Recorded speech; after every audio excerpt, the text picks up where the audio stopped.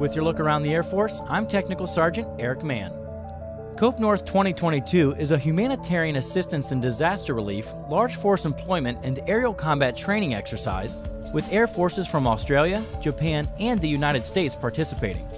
The training reinforces the combined ability and interoperability of the three countries to support the Indo-Pacific during a natural disaster.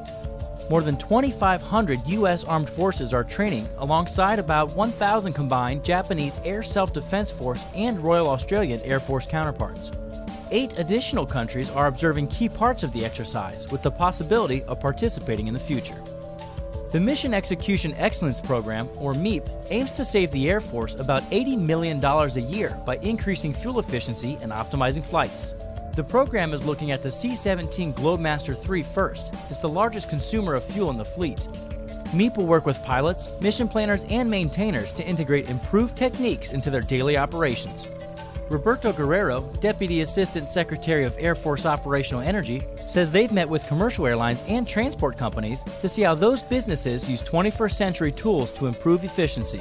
He says there are lots of ways to support airmen in flying more efficiently.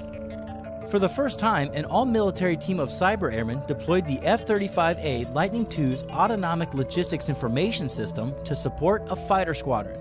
The system is a secured network that carries critical information to and from each jet. It allows pilots to plan missions, maintainers to track parts and maintenance, and schedulers and engineers to follow the health of the fleet. The all-military team takes over from contractors, part of the planned evolution of the F-35 program, making the system rapidly deployable and more agile.